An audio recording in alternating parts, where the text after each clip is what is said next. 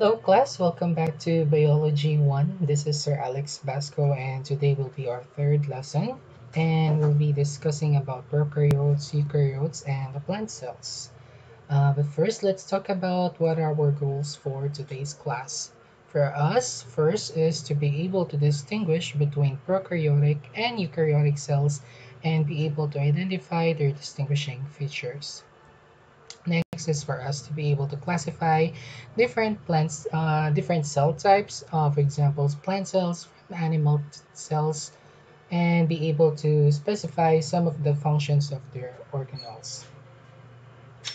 So first, let's discuss what are the differences between prokaryotic and eukaryotic cells. First, we have to understand that every living organisms can fall in either of the two groups. They can either be eukaryotic or prokaryotic. So here's some moving pictures of some of the differences of prokaryotics and eukaryotes. So prokaryotes, as you can see from the picture, has both of them has cell membrane, both of them has cytoplasms and DNA and ribosomes, but one of their differences is that prokaryotes don't have membrane-bound organelles while eukaryote has. So the organism's cellular structure determines which group they belong.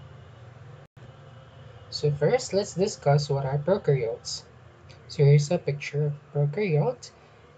We have to understand first that prokaryotes are mostly unicellular and they do not have a membrane-bound organelles. They also lack nucleus, meaning that their DNA, genetic materials do not reside inside a nucleus, but they are floating freely inside them in an area called nucleoid. Second, that the genetic materials are double-stranded, but instead of a chromosome like humans have, the genetic materials of a prokaryotes are in a circular or loop form, and we call them plasmids. And prokaryotes tend to be very, very small, from 0.1 to 5 micrometers. Prokaryotes means pro before, karyote means kernel or nut. It actually means before nucleus. So before nucleus because they do not have any nucleus.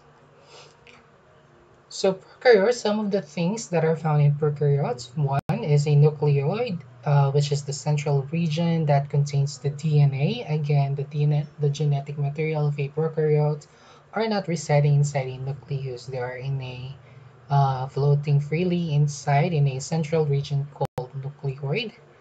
But also they have ribosomes, which are important in protein synthesis. They also have a cell wall, which provides structure and protection, and the cell wall is made up of peptidoglycan. Cell membrane that separates the cell from the environment, similar with what we have as humans. Our cells have cell membrane, but unlike prokaryotes, our cells do not have cell walls. Number five, some prokaryotes have capsules, which is a layer of carbohydrates that surrounds cell walls and aids in attaching to surfaces. Another structure that a prokaryote has is called a fimbriae. It's a hair-like structure that also helps the cells or the prokaryotes to attach to surfaces. Another specialized part of a prokaryote is called a pili, which is another structure, but it's in rod shape and it is involved in attaching itself to another cells and be able to transfer their DNA via pili. And lastly, they also have a flagella, which helps them to move. So it's like a tail that helps them in their locomotion or be able to move. So there are two types of prokaryotes, bacteria and archaea.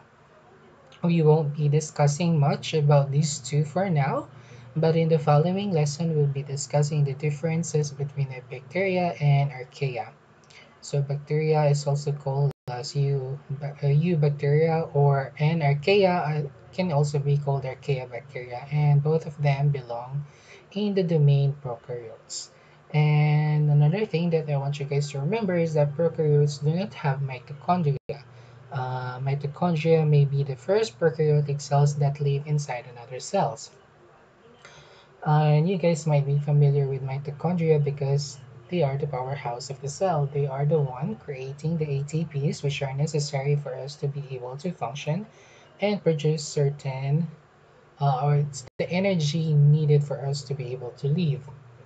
One of the interesting things about mitochondria is that they have DNA. It's called the mitochondrial DNA because it is believed in the evolutionary process that mitochondria are actually prokaryotes and that our cells engulf this mitochondria and the mitochondria evolve inside our cells and start to live inside the cell and become a functioning organelle. And the mitochondrial DNAs are actually very important because they are only passed down through mothers to the offspring. So the mitochondrial DNA that you guys have actually came from your mother. And this is a very important in tracing um, genetic materials across a geographical region. So there are three domains that we'll be talking about more later on, which is the bacteria and eukarya. And bacteria and eukarya both belongs to prokaryotes. And the third domain of the small organisms that we'll be talking about is the third one is the eukarya, which we'll be talking about now. So eukaryotes. So eukaryotes are multicellular. So most eukaryotes are multicellular. Some are unicellular, such as yeast, but most are multicellular, like human beings, animals, and plants. Another distinguishing features of a eukaryote is that it has a membrane-bound organelles. It also has a nucleus, meaning the genetic materials are found inside its nucleus. The genetic materials, unlike prokaryotes that are in loop or circular form, the genetic materials in eukaryotes are double-stranded and they are in a strand called chromosomes. So they're kind of like chain, they're longer compared to a circular form of prokaryotes. And eukaryotes are larger than prokaryotes, usually about 10 to 100 micrometers. Examples of eukaryotes, as I mentioned, are animals, plants, fungi, and some protozoans. Eukaryote actually means came from the word eu, which means true, karyote, which means kernel and nut, and it means true nucleus because eukaryotes have nucleus. So eukaryotic versus prokaryotic cells. All life on Earth consists of either being eukaryotic or prokaryotic, and it's believed that prokaryotes are the first form of life and that eukaryotes evolved from prokaryotes about 3 to 5 billion years ago. And the primary distinction between the two is the absence or the presence of membrane-bound nucleus. So prokaryotes don't have nucleus, eukaryotes has nucleus.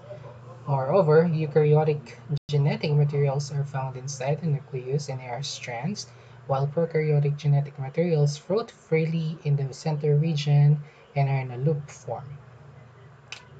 Also, eukaryotes have membrane-bound organelles, prokaryotes don't, and both has DNA, plasma membrane, cytoplasm and ribosomes.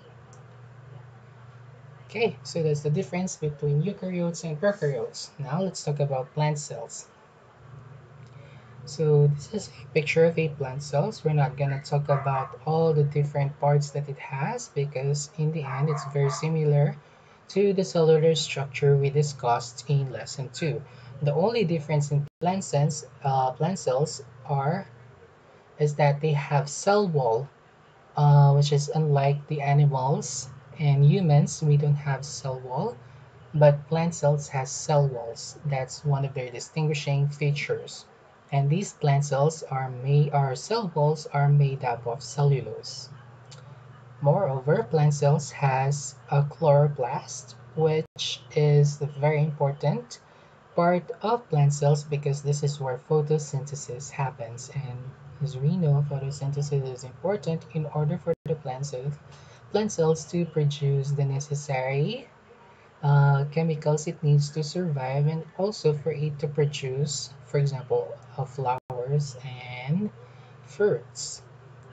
And chloroplast contains green pigments, which we call chlorophyll, which absorbs light, which then convert that light into sugar and water and other materials that it needs.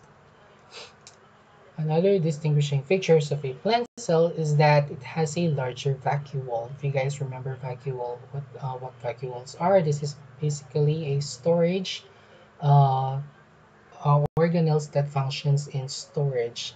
For plant cells, it contains a sap, which is responsible for the high concentrations of protons inside the vacuole.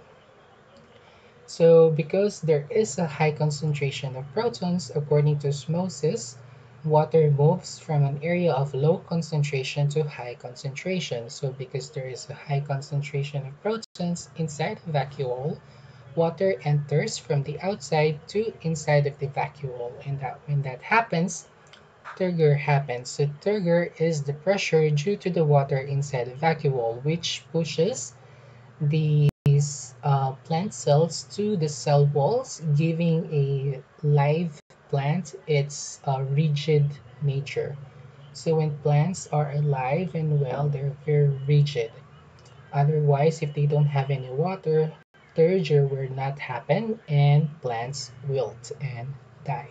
So those are some distinguishing features of a plant cells as compared to the ones that we discussed in lesson 2 about animal cells, which is also another type of eukaryotic cell. So our lessons for today, that's our lesson for today. It's very simple, it's very short, but if you guys have any other questions, do not hesitate again to contact me and have you guys have a good day.